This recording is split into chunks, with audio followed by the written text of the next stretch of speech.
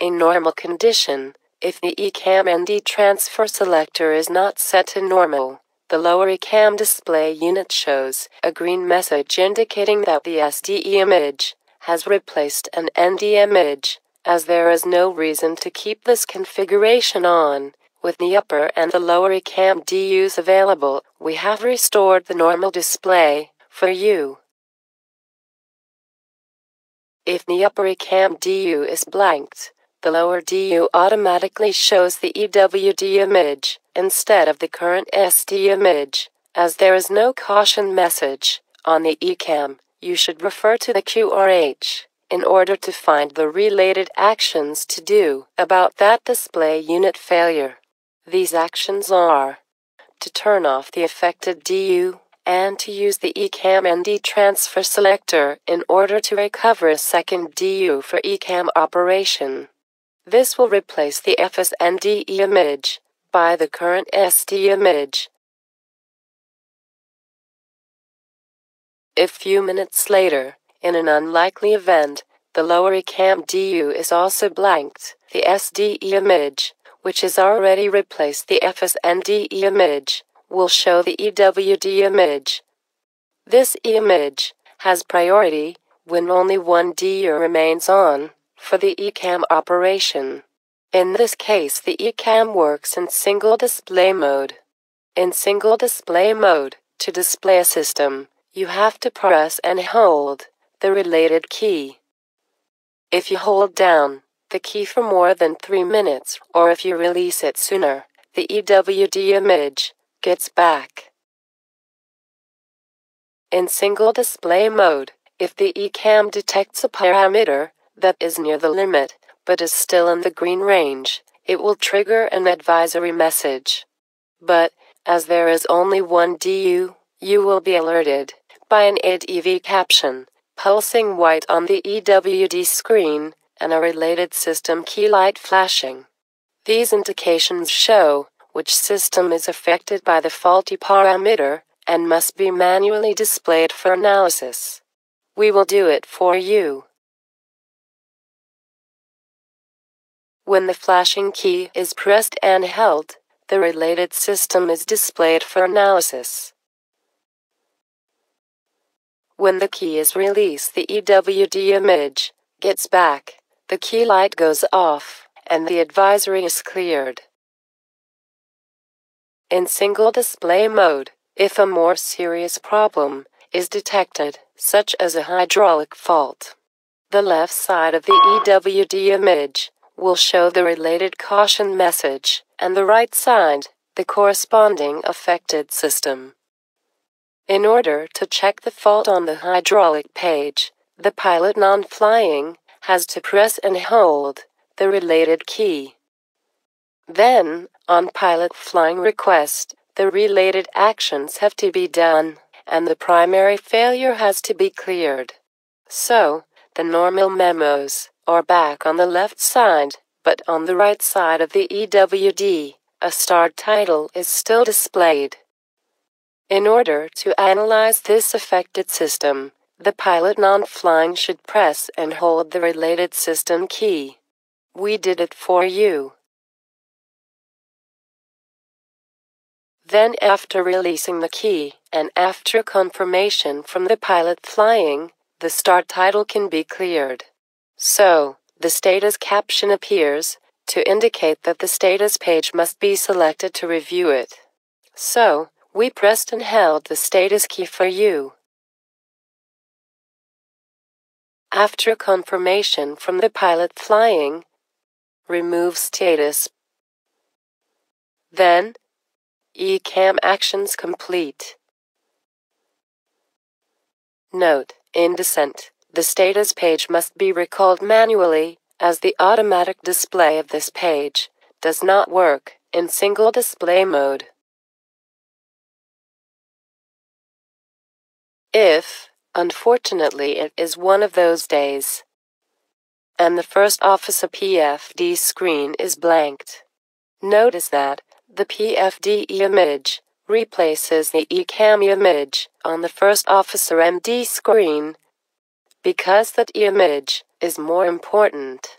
Now, to display the NDE image on that single screen, you have to use the PFD-ND transfer push button. Then to set back the ECAM ND transfer selector to normal, which switches off the ECAM display, or to Captain, in order to transfer the ECAM image on the Captain side. Now, you will be briefed about the use of the emergency cancel push button. It is normally used to cancel an intermittent nuisance caution message. It may be used, if necessary, to stop most of oral warnings. Let's look at an example of an intermittent nuisance caution message. As you confirm, it is a real nuisance, and the only possibility to stop it is to lift the guard and then to press on the emergency cancel push button. We will do it for you.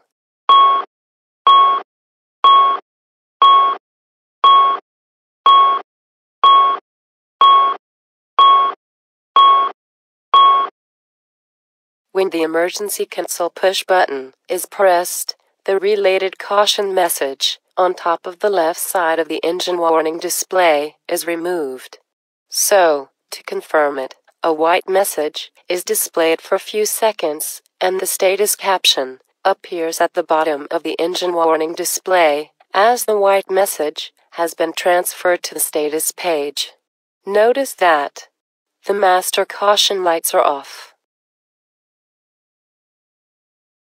We have selected the status page for you. Notice that the white message is displayed on the left bottom part of the page. We have removed the status page for you. Now, if you just press on the recall key, the memo normal message is displayed for a few seconds, as the ECAM alert has been cancelled for the related fault.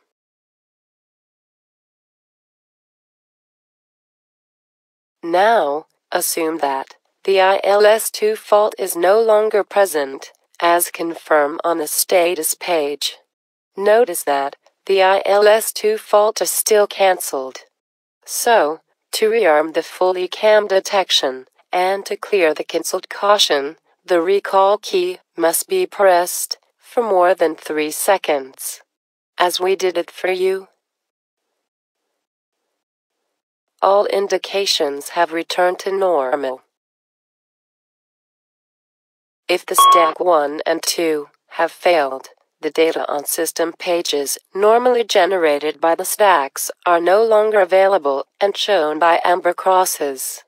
Only the data directly processed by the DMC will be still available on the systems listed on the engine warning display.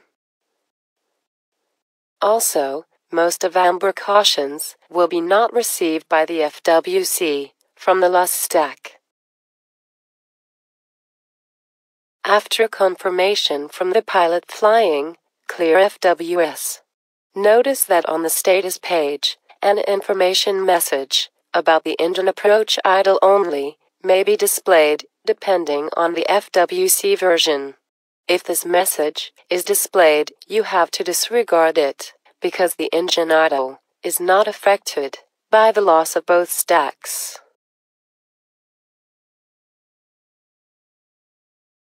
The master warning lights and the master caution lights are triggered by both flight warning computers, but independently. FWC1 will turn on the captain lights, as shown, and the first officer lights, as shown. FWC2 will turn on the captain lights, as shown, and the first officer lights, as shown. Notice that, in case of one FWC failure, the other FWC ensures all ECAM functions, but it will trigger only its part of the master warning and master caution push buttons. When both flight warning computers have failed, all alarms, oral and visual, are lost, as confirmed on the right side of the engine warning display. On the ECAM control panel, only the system keyboard is available to monitor a related system. Notice that if a system is selected, the related key will be not lighted. Monitor also the overhead panel to detect a fault.